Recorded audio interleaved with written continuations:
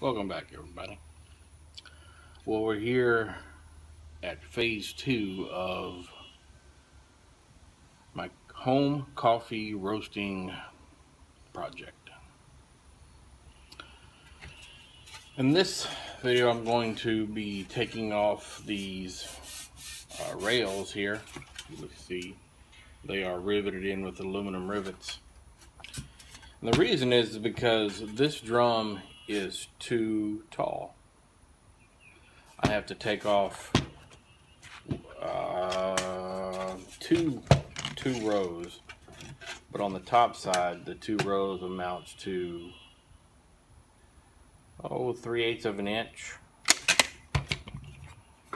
So what I'm going to do is drill out all of these rivets, take all of these 3 rails off, take off the little angle irons there, and take off 3/8 of an inch off the back side here, so that when I reassemble it, it will fit in the roaster housing.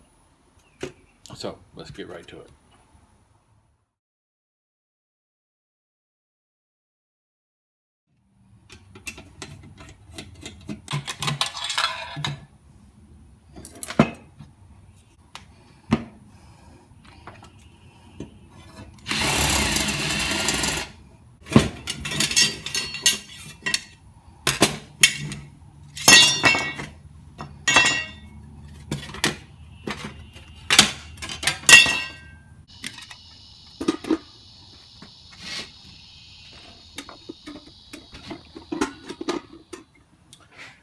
Well, I think I got it.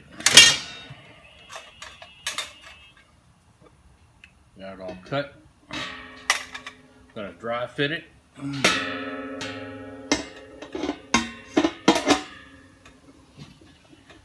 Let's see. Oh yeah, pretty close. Take a look. Oh yeah. Definitely close. It may need a little tweaking, but it's definitely flat.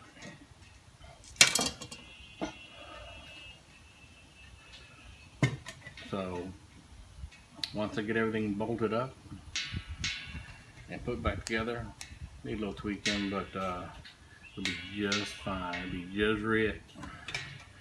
So that's all I have for this installment of the home coffee roaster build. Take care, everybody, and we'll see y'all later. Bye.